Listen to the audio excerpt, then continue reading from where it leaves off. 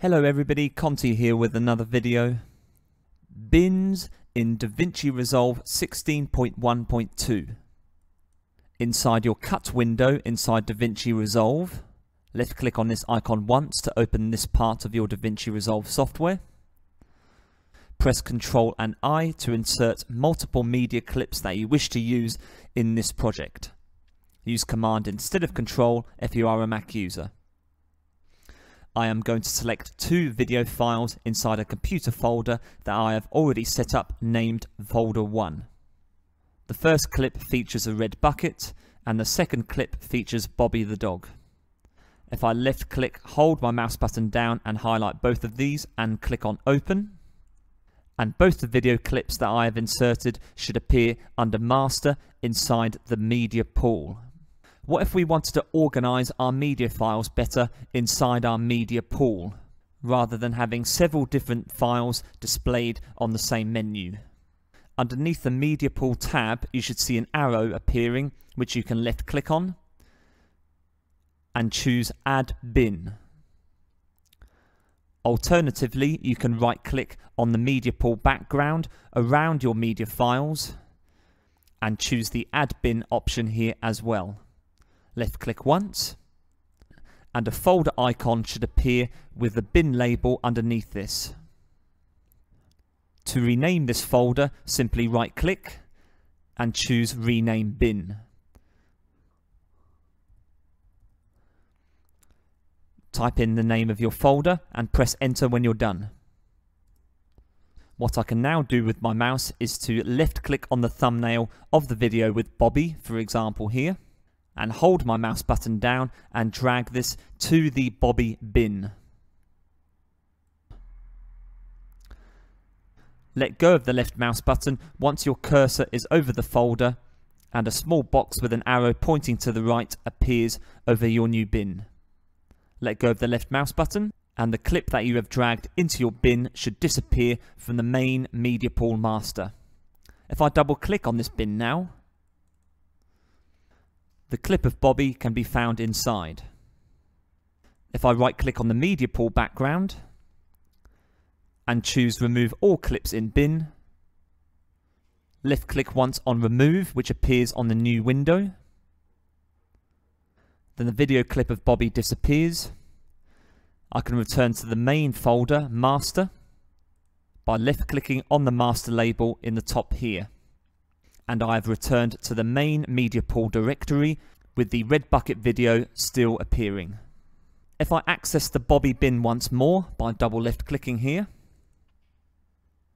if I press Ctrl and I once more, going back to folder 1, I can find Bobby's clip here again. I'm going to left click on this and click on Open.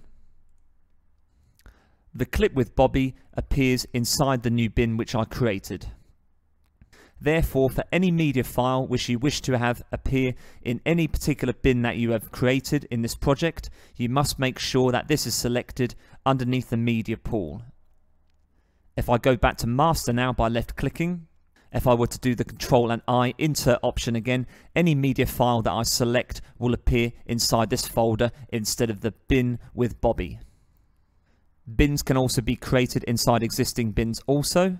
If I go back to the Bobby bin and right click and choose Add Bin, a new bin appears. If I double left click on this bin here, we can see the directory path being displayed above this particular pool where the media files will show. Returning to the bin with Bobby now, if I right click on the media pool background here to the side of the bin and the Bobby clip, we have an option called Relink Clips for Bin. What does this do? Inside a File Explorer window on my computer, I can see the two video clips which I inserted into my project from folder 1. If I now right click on the folder background and choose New, Folder, and rename this folder 2, press enter. What I am now going to do is drag this video clip of Bobby into the folder directory. Now if I return to my DaVinci Resolve window we can see that inside the Bobby bin, the clip of Bobby does not contain a preview. This is because DaVinci Resolve cannot identify the clip of Bobby, bobby.mp4, inside the folder directory on my computer, which this current file thumbnail is linked to. Therefore, what I need to do as the video editor here is point DaVinci Resolve to the folder where this video clip exists. There are two ways in which I can do this. And one, whilst I am inside the Bobby bin here, if I right click and choose Relink Clips for bin, inside the Select Source folder window, we can see the folder 1 directory where we originally got the Bobby clip from, and also the new folder in which it is stored in. If I left click once on folder 2 to select this, and then choose Select Folder at the bottom of my window here, we can now see that the video clip of Bobby appears within the thumbnail inside the media pool, as DaVinci Resolve has recognized the location where this video clip is stored once again. What if your media file was stored inside a folder which is inside the directory that you choose inside the Select Source folder window? So for example, inside the folder 2 directory where I moved the Bobby clip to, I'm now going to drag this into a new folder called folder 3. Folder 3 is located inside folder 2 on my computer. Note how the thumbnail of the MP4 file for Bobby is no longer showing a preview of the video clip. If I right click on the media pool and choose Relink Clips for bin, I'm going to make sure that folder 2 is the directory which is selected here. Left click on Select Folder. Since the clip of Bobby was moved from folder 2 into folder 3, the clip was not found from DaVinci Resolve. If I left click on Close, what DaVinci Resolve now offers is a search through folders which are located inside the directory which I selected. So in this case here, folder 3 is inside folder 2, which is the directory I chose for this particular search, and therefore folder 3 should be found in a comprehensive search carried out by DaVinci Resolve. The amount of time taken for the search will depend on the amount of subdirectories you have on your computer and the files it needs to look through. Left click on Search, and sure enough, the preview of Bobby's clip now reappears on the thumbnail. What if we had video clips inside the same bin which come from different file locations on your computer?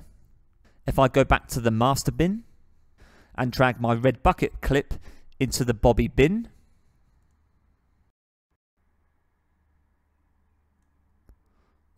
now to access the Bobby bin, this video clip is still recognized by DaVinci Resolve inside the directory it is currently stored at on my computer. However, if in my File Explorer window I move the red bucket clip out from folder 1 and into folder 2, returning to the DaVinci Resolve interface, we can see here now that the red bucket clip is not recognized by the DaVinci Resolve software. What we need to do now is to run the relink function so that DaVinci Resolve recognizes the folder directory where the red bucket clip is stored in. But we also want to maintain the recognition that we have of the MP4 file with Bobby.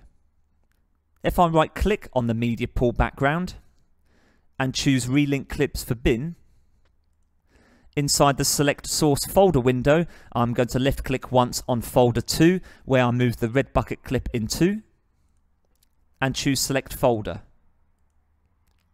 And now we can see that the red bucket clip has been found again by DaVinci Resolve, and the preview clip of Bobby is still visible inside its original thumbnail. What I can also do is right click on the thumbnail for the file which is not recognized, and choose Relink Selected Clips as a relink alternative.